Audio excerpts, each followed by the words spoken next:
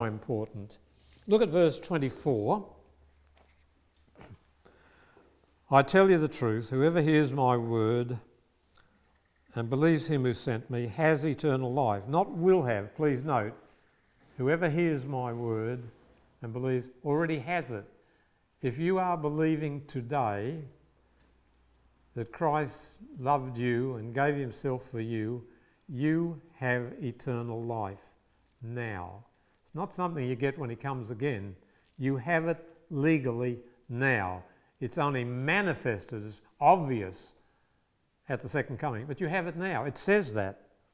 Whoever hears my word and believes him who sent me has eternal life and will not be condemned. He is crossed over from death to life. Now, some Bibles have is not judged. NIV says condemned, and rightly so. The Greek word is often translated judged. But in John's Gospel and his epistles and in Revelation, whenever judgment is mentioned, it's always in a negative sense. It always means condemnation. Why is that important? Well, a lot of good Christian people read Revelation 14, 6 and 7. The hour of his judgment has come, and think it means a pre-Advent investigative judgment of the saints. But all the way through the book of Revelation, that word has a negative meaning of condemnation for the wicked.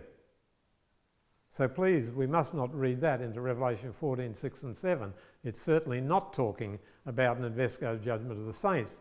It's talking about condemnation. So when you get to 18:10, talking about that wicked power of Babylon, remember that terrible whore that dressed up meretricious, boastful, bloody, because she puts people to death? It says, in 1 hour is thy judgment come. That's 18:10. Now compare that with Revelation 14, 6 and 7. The hour of his judgment is come. That's Revelation 14, 6 and 7. Now 18:10, about Babylon, in 1 hour has thy judgment come.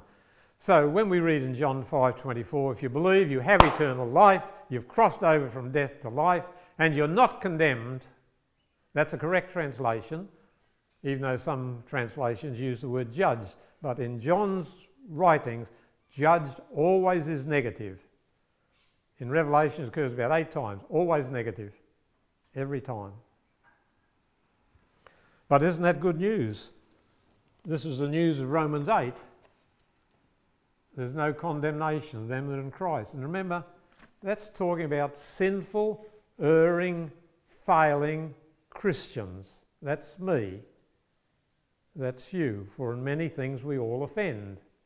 Whenever you pray, say, forgive us our trespasses. But it is erring Christians who are told there's no condemnation.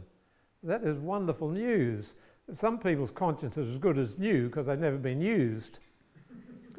But if you have a good conscience, it will trouble you, try to trouble you many times a day, and the only answer is the gospel. Please note that. If you have a healthy conscience, it will condemn you many times a day. You should have done better. You shouldn't have done that. You were forgetful here. You were careless there. The only answer is the gospel. There's no condemnation. Remember the previous verses, Paul saying, things I would I do not, things I would not those I do, wretched man that I am, who'll deliver me from this body of death? So with my mind I serve the law of God, with my flesh I serve the law of sin, but there's no condemnation. He didn't mean he was committing adultery or stealing or lying or blaspheming. He just knew that he wasn't as loving, he wasn't as prayerful, he wasn't as thankful, and neither are you or me. But there's no condemnation. Same as Romans 4:8. Blessed is the one whom the Lord will not impute sin. He doesn't impute our failures to us. That's wonderful news. Your conscience and mine, they impute our failures, but God doesn't. Remember it says in 1 John, if our hearts condemn us, and mine does many times a day, but John says if our hearts condemn us, God is greater than our hearts That's very good news.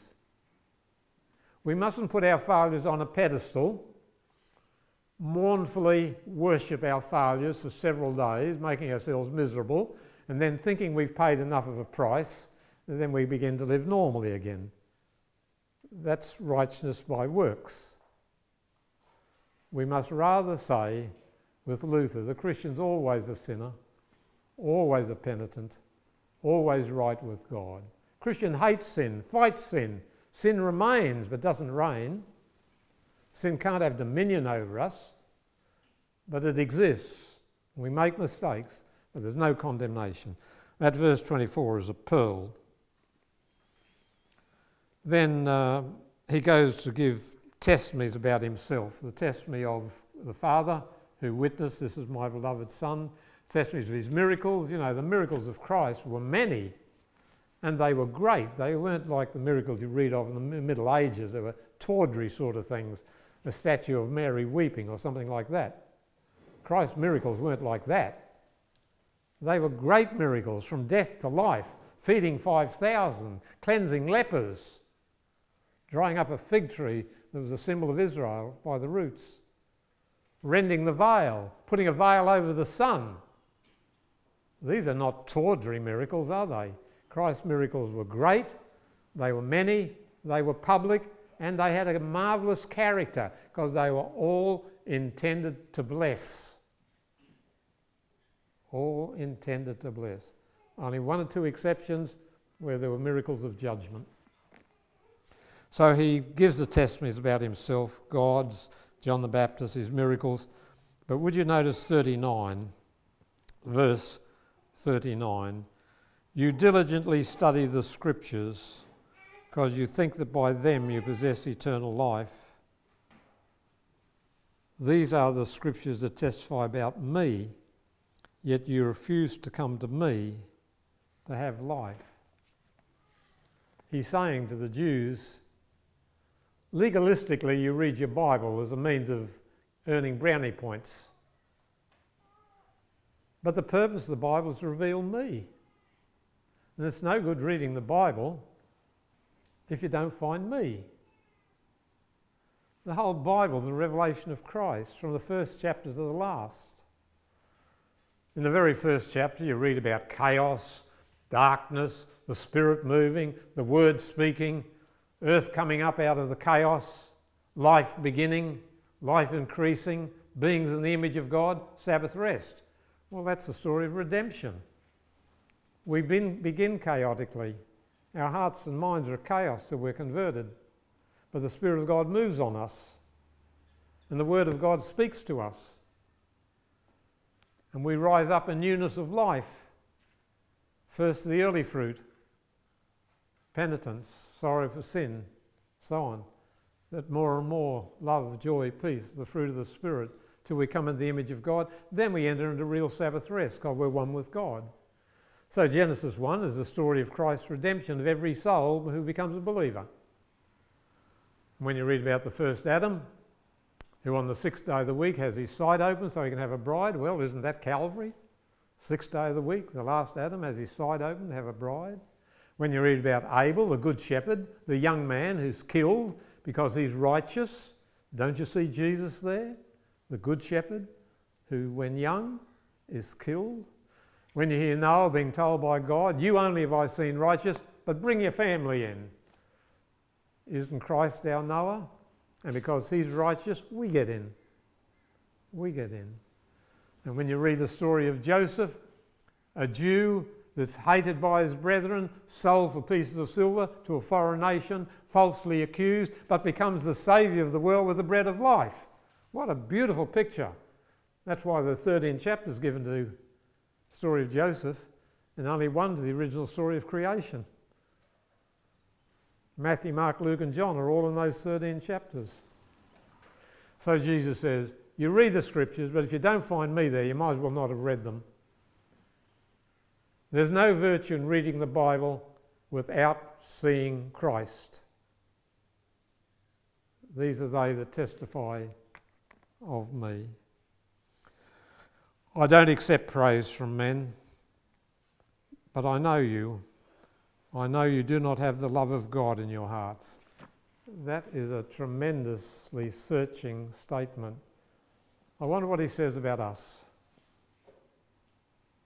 He knows us. Do our lives testify that we have the love of God in our hearts? That we're trying to love like God? That's what Christianity is about. That's what real religion is. Real religion is not church bells, tithing, paying, singing and praying. Real religion is having the love of God in your hearts. And he knows. I've come in my Father's name, you don't accept me. If someone else comes in his own name, you'll accept him. That was demonstrated 64 times in the decades following the cross. 64 false messiahs came in the decades after Calvary. And time after time, hordes of Jews accepted the false Messiah 64 times. And that's what he foretold. How can you believe if you accept praise from one another, yet make no effort to obtain the praise that comes from the only God? That too is terribly searching. We like being praised. Most of us have a sinking feeling that we're not all we want to be. Most of us are well aware that we have many failures. And we're nowhere near our ideal. So if someone gives us a bit of praise, we lap it up like a cat with milk. But he says, how can you really believe if you covet the praise of men rather than the praise of God? That's the only praise worth anything. The praise of God. Don't think I'll accuse you. There's one who will. It's Moses. If you believe Moses, you would believe me. He wrote about me. Since you don't believe what he wrote, how are you going to believe what I say?